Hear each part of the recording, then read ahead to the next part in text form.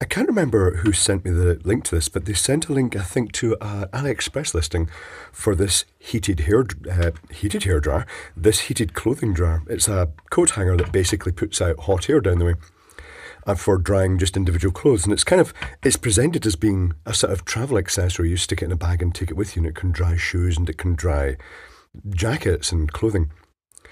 And I don't normally buy from AliExpress because it sometimes gets a bit tricky shipping to Isle of Man. Sometimes they let you place an order for something, and then when you go to pay and it says what's the address, it doesn't kind of give you an option for Isle of Man, which is just puts me off using AliExpress a lot. So instead I went on eBay and typed the same keywords in. Yeah, I'm still all over the place, by the way, still a bit under the weather, but getting there. The recent burst of flu, I think it was flu, not really sure. But this is described as portable electric folding clothes hanger dryer, drying rack, travel laundry rack.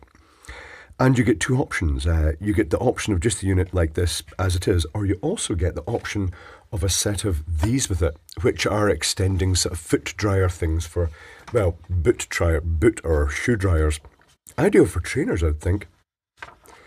So this one was actually in Canadian dollars, which equated to about £16.56.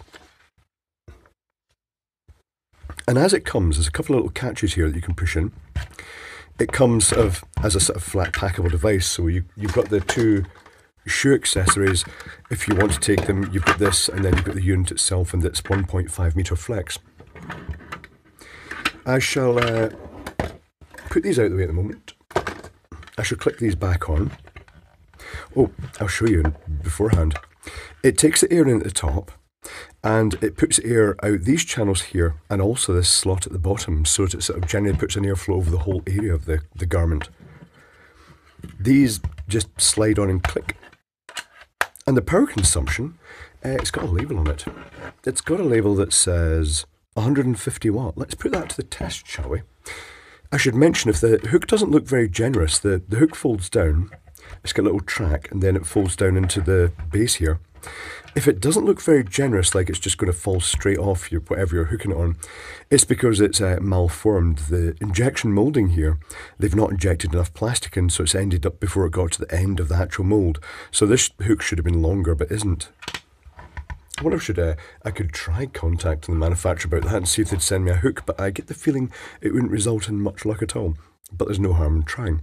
It came with a death adapter, which is one of those, it's one of the crappier ones. It doesn't even have screws through inside. It's got this strange alloy that isn't, not, if you have these things, they've got so many defects, I'd recommend just bin these things. If you want to use it with an adapter, buy one from a local supplier so you get something compliant. One of the worst things about these ones is that many of them will let you plug the earth pin of a appliance into the live receptacle of the thing, which it means that if kids are playing about it, aside from the fact it defeats safety shutters, it just means that there's lots of options for plugging stuff in wrong. So don't use these. They're a terrible idea. They look great when you've had something electrical explode in them, though. Still got to feature that particular item. Right, let's plug this in, but I can already tell what sort of characteristic it's going to have. So I'll bring the flickery hop in. And I know from looking up the end of it already that I can see what looks like these inside, and these are a very common heater in products like this. They're PTC ceramic heaters with a sort of ceramic core inside here and then sort of heat spreader fins. So when I plug this in, I'm expecting the power to actually peak. Initially, it's not going to turn on. I plug it in, it says it's drawing 0, which in the case of the Hoppy, is it actually going to run? Usually means it's it's using a capacitive dropper, but because there's no load, it tends to not see anything at all.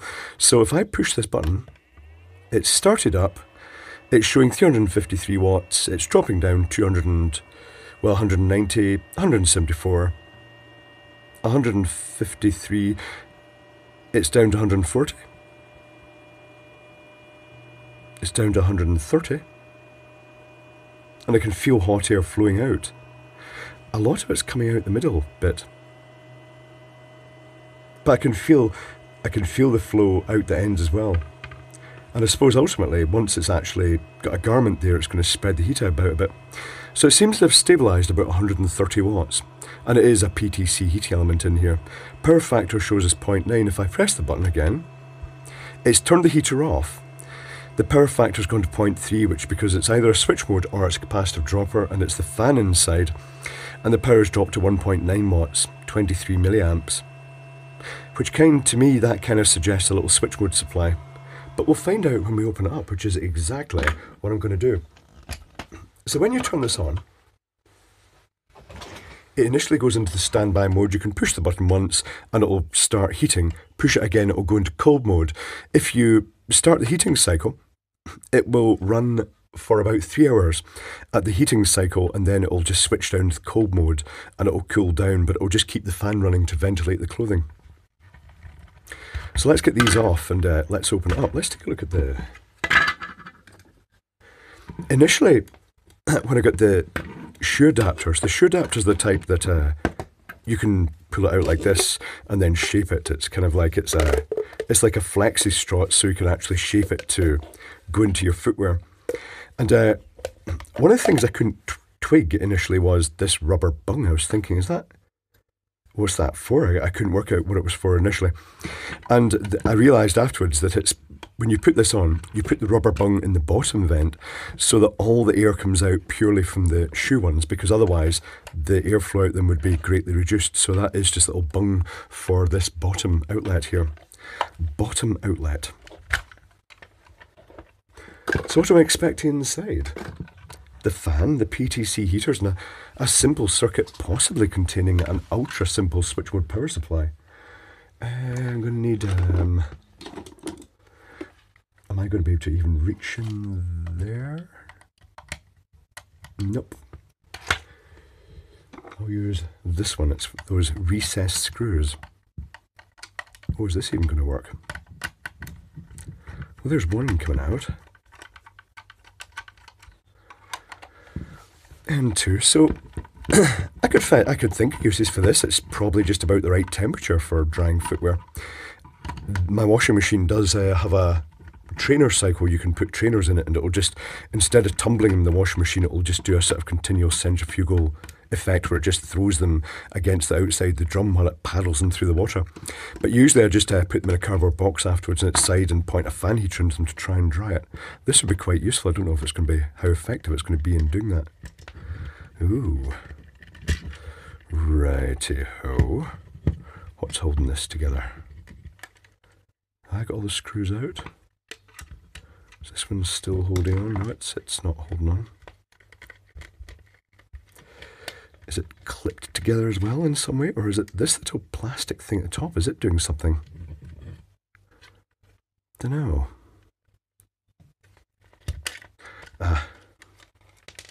Right. There is something I wasn't expecting already. The circuitry in here. There's an inductor. That makes me... No, there's another inductor, and that's just filtering. This makes me think that the circuitry in here is a switching supply, because this capacitor is too small to power the fan, and a relay, so it will be a switching supply, a buck supply possibly just based around the little inductor in here. Let's zoom down in this a bit. And I shall place it down there, and I'll try and focus. This is where the focus always goes wrong, so I'll hold it rock steady while I do that. So I'm seeing, the inrush limiting resistor here. I'm seeing the metal oxide resistor here. These are probably filter components. There'll be a rectifier in the back. There's the inductor. I'd guess they'll be using a transistor to switch the power to the fan.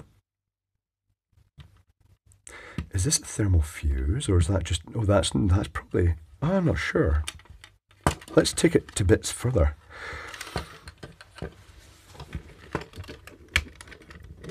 There is an element of clipping together going on here. There is a multicolour LED in here as well. Key, ground, and two colours, red and blue. Little common connection down here. The fan is a fairly standard looking little computer fan. in the top here. Right, I'm going to explore this and see what I can find, and then I shall report back with my findings. Okay, so that makes sense. Before I show you the schematic, I'm going to show you the sort of exploded rest of it. It's very modular. I wondered why this wire came round here initially, and the answer is it's the switched wire. It switches in the neutral, and it's got what appears to be a thermal fuse or thermal cutout inside. I don't know if this is a single action one or it's a bimetallic sort of resettable one, but it's there just in case everything else goes wrong, just an extra layer of protection. Everything is so modular. This little circuit board here, for instance, one with the button and the LEDs just clicks in. It's quite neat. The heater is a bit odd. It's not what I was expecting. I mean, it's kind of what I was expecting. This is the sort of what I'm used to with PTC heaters. It's if you look at these heaters, they're basically a supply going in. Let's see if I can rip the end off this one. I don't know if you're going to see this actually.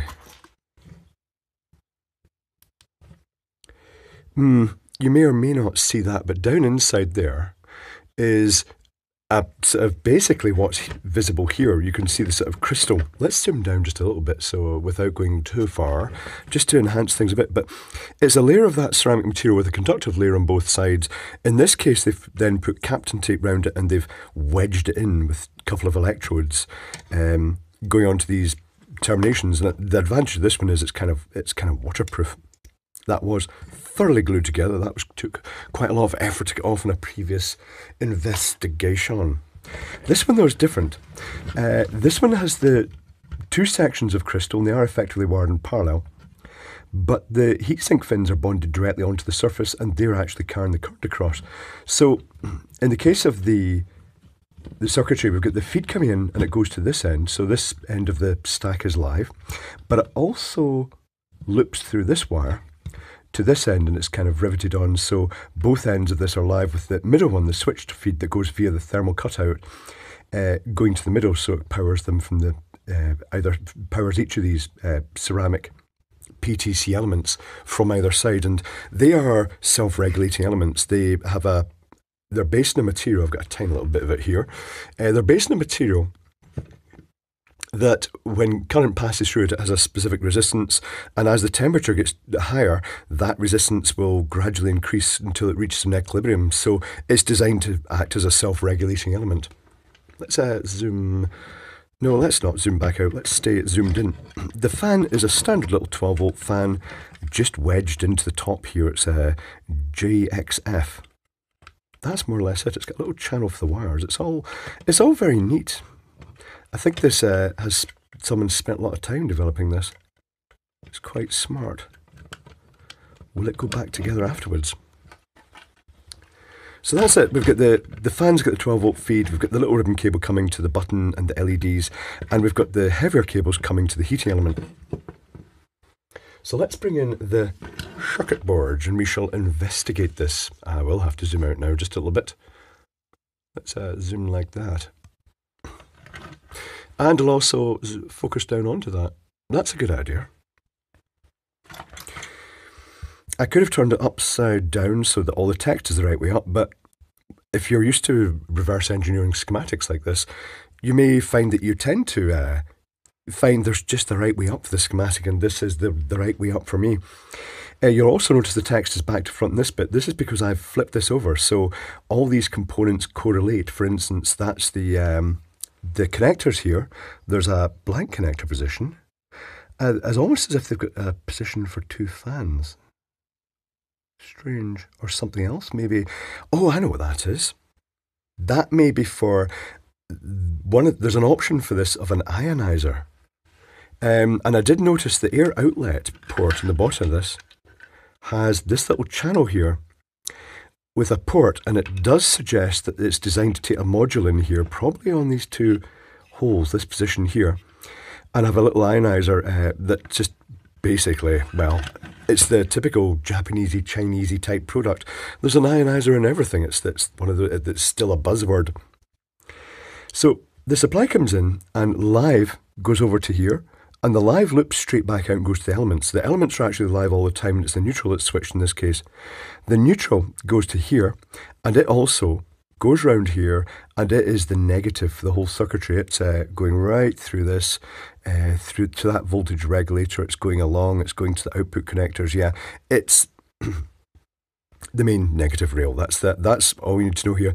The circuitry is not isolated. It does generate 12 and 5 volts, but it's not isolated from the mains. They're just referenced to, in this case, the neutral connection.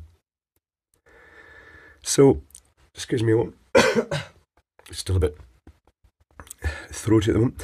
There's a resistor here, which is basically, it's a 10 ohm resistor, very common, brown, black, black, 1, 0, and 0 is a multiplier, so there's no multiplier, it's just 1, 0, 10 ohms.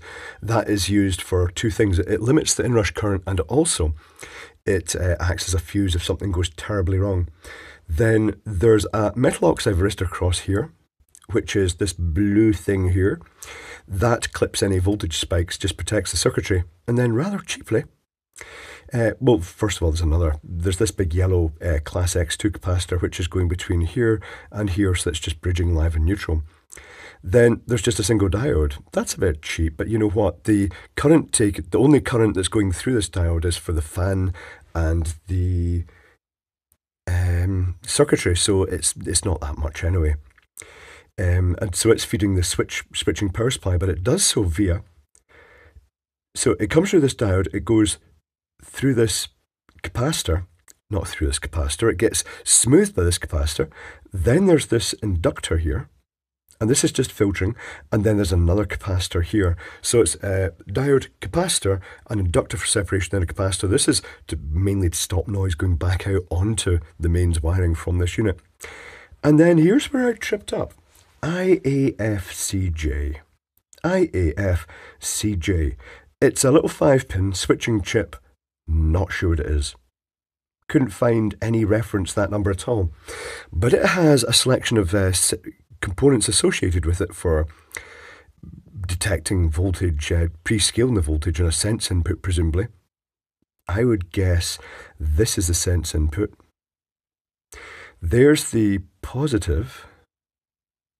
The negative is via this diode.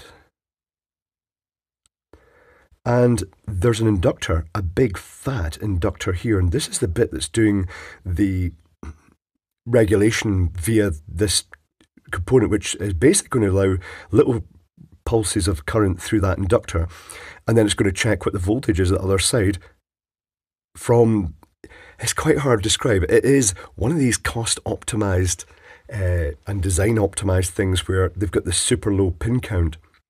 But suffice to say, it's got these support components.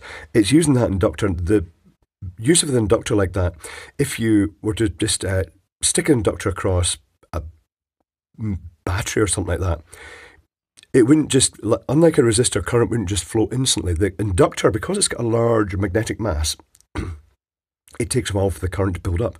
So they use that as a means to actually kind of regulate how much current can flow through. So by turning it on pulses, it's effectively acts as a sort of controllable resistor, I suppose, really, but without the losses of an actual resistor. I'm not sure. I don't know. I didn't come up with that IAFCJ, that number. I've liked to see the schematic. I couldn't find a similar one either. But the end result is that there's another capacitor here, this one here, which ends up with about 12 volts across it, which is going straight out for the fan. And the fan is switched through a transistor. So the 12 volts is for the fan, but then there's a 5 volt regulator here. I didn't measure the voltage, it could be 3.3, but I'm going to guess it's 5 because that would be one of the most common ones. And it then feeds the microcontroller, and this is just the generic cutout type 8-pin microcontroller. How did I get fluff all over that circuit board? Or is it just supplied pre-fluffed or scratched? No, it's going to be fluff, isn't it? So this microcontroller is connected, it's got an input coming from this 4-way connector. So this is going to the little button panel in the front. We've got a 103, that's 10 and 3 zeros, that's 10k resistor. So it's being used as a pull-up resistor for the button. So when you push the button, this pin will go negative, because this is the negative pin here that's going to bridge to. And these are the two outputs that are going straight to the microcontroller that control the red and the blue LED, and the resistors are mounted locally on the circuit board for that. When the microcontroller, when the unit's powered up, it's in standby mode, so the only thing that'll be powered is the microcontroller, and it'll be looking for attention that button. And when you press the button, it does two things. It turns on this transistor here via this 472, that's 47, and a multiplier of 2, so that's 4720, so that's 4.7 thousand ohms. So it turns this transistor on, which then powers the fan. The fan is across this connector. I'm noticing that this other connector position here is actually kind of reversed. There's a diode across that as well. Now, the reason for the diode is protection for the transistor. If you have, say for instance, if you've got a 12 volt supply and you have a coil, like a relay, and then a transistor switching to the 0 volt rail, then when that coil's turned on, the current starts flowing, but when you turn the coil off, it's basically going open circuit, and as the magnetic field collapses, you've got a reverse voltage spike. So by putting a diode in reverse across that coil, it will clamp that spike and it protects the transistor from a reverse voltage. So that's what that little diode's there for. It just looks like a 1N4148, a standard diode. There's also another one down here because same resistor, probably the same transistor, but what it's doing is it's switching these two pins here, which are the relay. The relay coil must be at this end. And this is for switching the heater. The fan's quite a low load, so it can just be switched directly. But in this case, we've got the relay being switched, and again, there's a back EMF suppression diode across that coil. And it switches these two connections here, which do come quite close here, actually. So when it's off, there's going to be quite a high potential difference across there. But they have at least nudged, they've shaved the tracks in there. Well, I guess maybe they were just like saying, oh, it's what we've got. So when you push the button initially, it brings on that transistor for the fan, it brings on a transistor for the relay, and it starts heating, and the fan starts blowing and running air through it, and it'll change the colour of the LED as well to show it's active. I think it shows red for heating.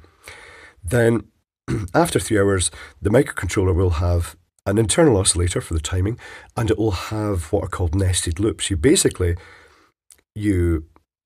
just have a very simple loop with, it can either be some actual functional instructions inside scanning the button to see if anything's happening, or it can, if it's just a sort of dead loop, it can just be a couple of NOPs, no operations in the software.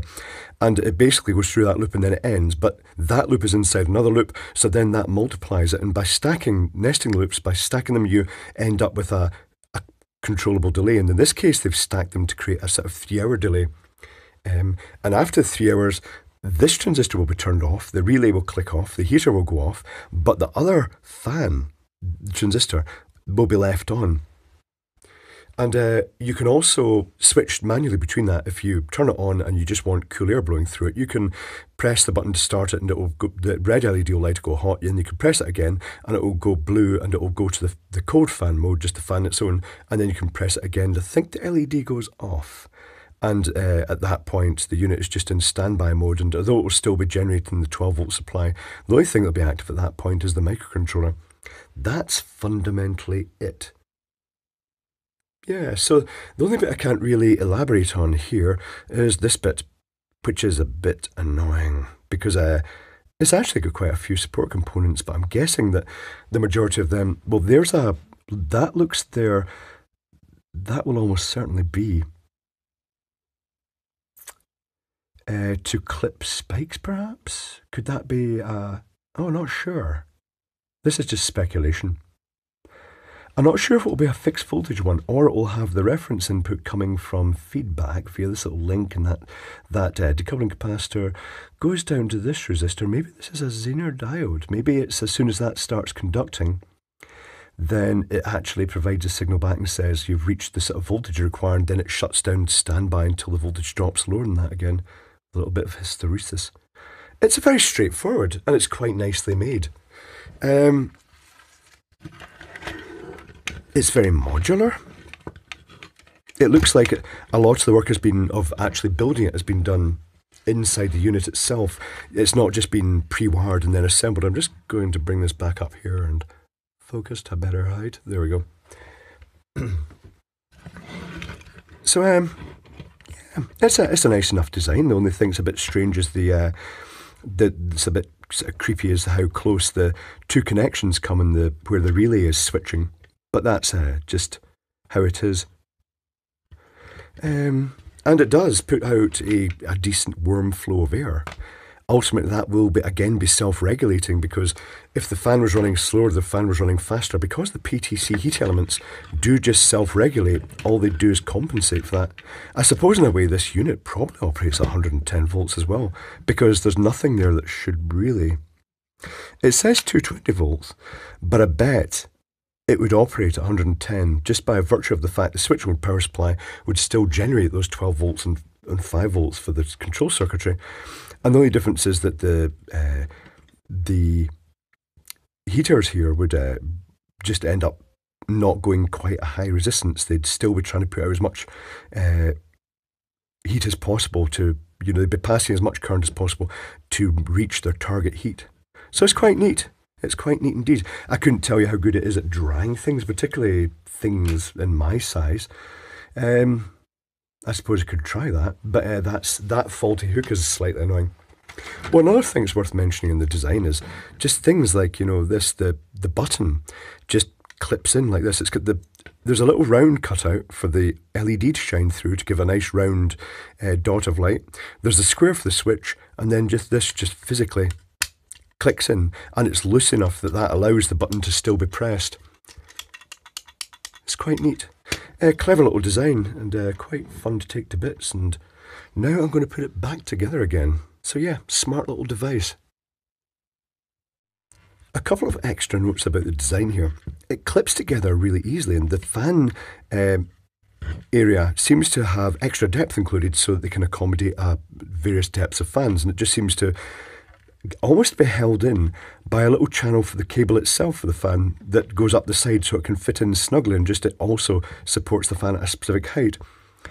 The little circuit board I was talking about that just clips in, you've got the cabling coming through from the little thermal cutout that goes down the side of the heater block, and this little circuit board here just slides across like that and goes click. That's it. It's just in position, and all it needs is ultimately to be in position until the lid's put on.